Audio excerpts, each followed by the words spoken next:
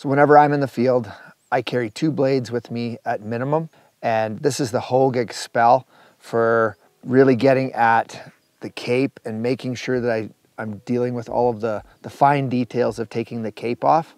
So that's where scalpel blade really shines, and this is the Hogue Expel, and the reason they call it the Expel is the ease of removal of the blade. So if any of you have ever dealt with having to get a fixed blade or a scalpel blade off, it's a bit of a nightmare.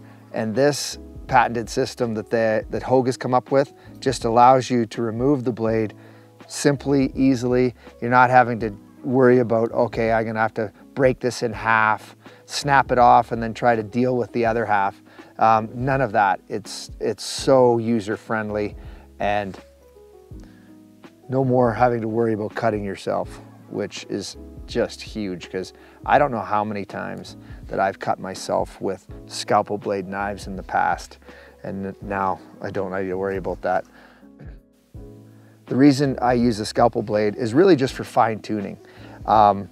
It's amazing what it will do on its own if that's all you've got, but certainly if you're caping out an animal like this ibex, you want to have a scalpel blade. It's a smaller animal, their bodies aren't that big, the hair is not significantly thick.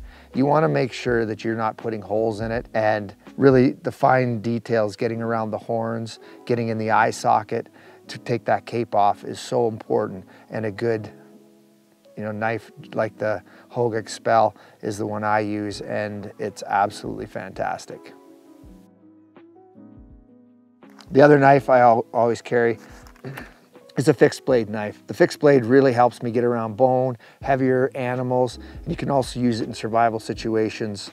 So these are the 2 knives that I certainly carry with me in the mountains at all time. With just these 2 knives, you can pretty much do anything you need, to the point where I've dismantled a bison with the smaller, lightweight fixed blade, and both of these together do a great job on pretty much anything.